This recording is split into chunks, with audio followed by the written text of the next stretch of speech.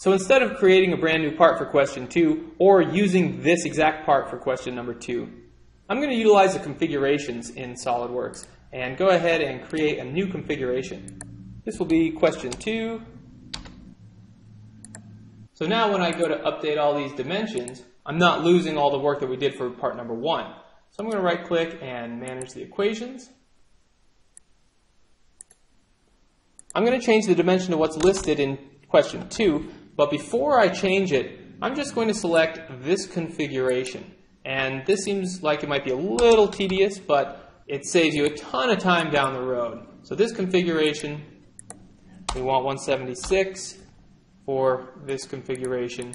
Then we want 137 for this configuration. 39, this configuration. And then these all stay the same, so we won't worry about these quite yet. So I'm going to click OK and Control Q just to rebuild that, make sure everything looks okay. So the beauty about setting up the equations like we did in question 1 is now when we go to evaluate this, our mass property is dead on, 16,490.5 grams. It's actually 5 thousandths different, but that is well within the parameters for this answer to be correct on the CSWP exam. All right, let's keep moving. So now we have question 3, which is the same part. We just need to update our parameters for a different configuration. But before I get ahead of myself, let's go ahead and add a new configuration. Call it Q3. Click OK. Now when we go and modify these, we need to make sure that our values are updated and this configuration is already selected. So then we just hit Tab. 218, this configuration, so hit Tab. 169, this configuration.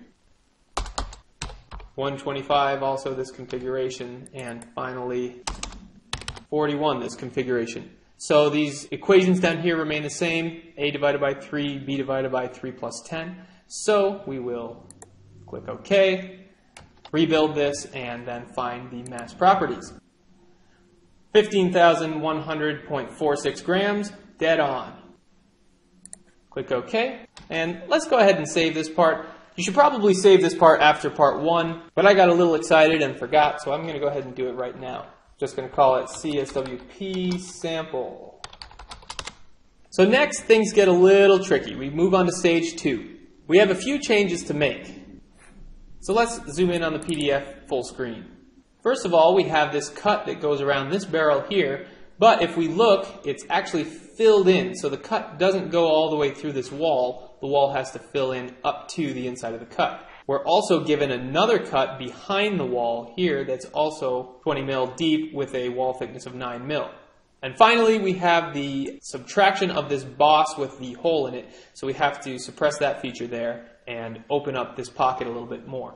Other than that, everything stays exactly the same, so we need to just get on with those design changes, and we should be good to go. So I'm going to add a configuration, Q4, and before we do any of the modifications, let's go ahead and update our equation manager. So A needs to be 221, this configuration. It's important to double check that, make sure that we're still on the right track. 211, this configuration. 165, this configuration, 121, 37, a divided by 3, and here we have a slight difference. Take note, b divided by 3 plus 15 instead of 10. So that changes the equation. It's going to obviously change this value. So nothing else has changed. Let's go ahead and click OK. So that takes care of all of our modified dimensions. Now we need to actually make the design changes to this part. So first of all, I want to go ahead and suppress this feature altogether. Let's continue and ignore, and what that's saying is that our offset has changed and we'll need to change this fillet here. So let's go ahead and edit that feature and delete our missing edge and add that edge right there. And instead of a fillet of 15, this is in fact 10. So we'll make sure that it is all configurations. Nothing changes here. So click OK. Let's see what else is missing. Looks like we have another missing edge here. So let's delete that as well. Fillets in all the corners that exist. So that takes care of that boss. Alright, so let's do the cut on the barrel now. I'm going to select this planar face and create a plane 30 mil into the part because we have this cut that begins 30 mil and flip the offset. So that's where our cut will begin. Let's start a sketch on that plane. Go normal to it. We grab our circle tool. There we can activate the center. And I'm going to leave it inside and dimension it instead of trying to snap to any geometry. So I'll click Escape and S. So I'm just going to dimension the distance to be 10. And now I'll just create one more circle that is the outer diameter. And I'll actually link that one to this diameter of X. And then when we extrude cut, it has to be 30 millimeters cut from that plane. And there we go. So you can see that that does leave a window between the wall. Best way to tackle this is to open up a sketch on this front planar face, go normal to it. And now we just want to sketch the profile. And in fact, I want to make this wireframe and just sketch a box with two lines and grab the arc tool and then down. And it looks like that arc didn't get put in there, so let me just finish that off with a 3-point arc, snap it to that circle. So now when we extrude that boss, we can switch the direction up to surface and select that surface there. So once we get out of wireframe, you can see it fills it in, and that looks exactly how it should look based on the PDF. So finally, we have this one additional cut on the back. So I'm just going to open up a sketch, grab our top view. So I'm going to offset the entities that I can. So I'm going to offset this one here, and 9 is already in there from the last time we offset it, but we need to reverse it. And then I'm just going to grab the rest of this profile.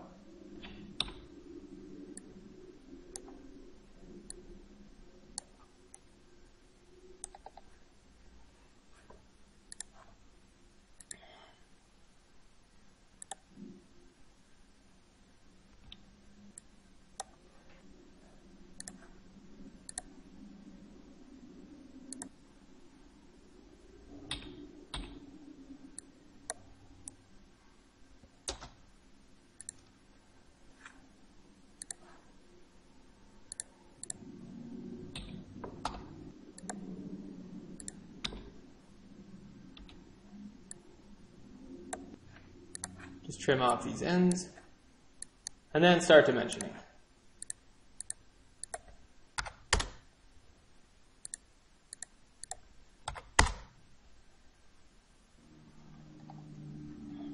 Let's go back to shaded with edges. Make sure add this relation to this point and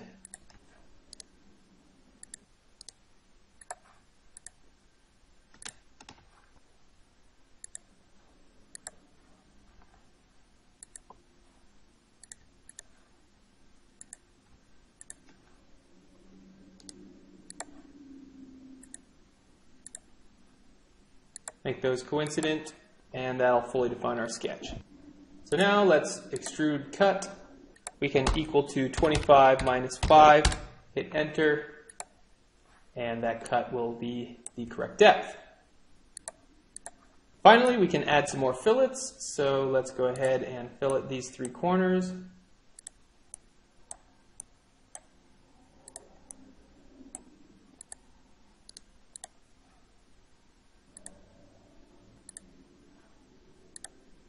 Click OK, and those 10 mil fillets get created. So before we evaluate it, let's do a quick recap. We eliminated the boss here just by suppressing it. We made a cut in this barrel and filled in the space down here, and then made another extruded cut into the base of this part here. So I forgot one thing. We actually need to update our chamfer as well. Instead of 45 degrees, let's actually change this to this configuration and make it 30 degrees. Let's rebuild it, find that mass property. Perfect. It's off by 1/1000th. Not going to worry about that. So far, so good. So finally, we have one final question. So I'll add Q5 to the list and get to altering. We need to change this to 229. This configuration is already selected, so we're good there. 217, 263, 219, 34. Our equations remain the same from the previous question, a divided by 3 and b divided by 3 plus 15. Click OK, and let's see what happened. So this boss here is throwing up an issue, so let's go ahead and take a look at the sketch, see what's going on. Looks like this angle here was not linked to anything, so let's just update it. Let's do wireframe geometry again.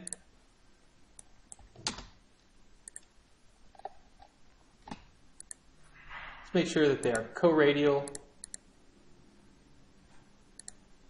and exit the sketch, and that fixes it. All right, we roll that back, find our mass properties.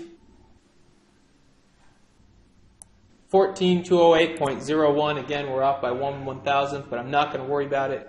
I'd call that dead on for the purposes of this exam. So what's great about this is if you do need to go back to any of these, you can just click through and all of those configurations are nice and saved for you, and you can reference those for any of the questions on the exam. So important to note, this is just one part on the exam. There are actually a few different parts that you should be prepared to model and work with on the CSWP exam. This part is representative of the first part of the exam, which is just a straight up modeling challenge that focuses on you being able to change up dimensions and still find an accurate mass. The other parts of the exam do focus on mating parts together in an assembly, as well as making alterations to an existing part. So again, this single example is representative of about a third of the exam, but it's a substantial third of the exam. So thanks for watching this episode of SolidBox TV. If you do have any questions about this or anything else related to SolidWorks, please drop us a line at the contact information provided for you on the screen. Thanks for watching, and we'll see you next time.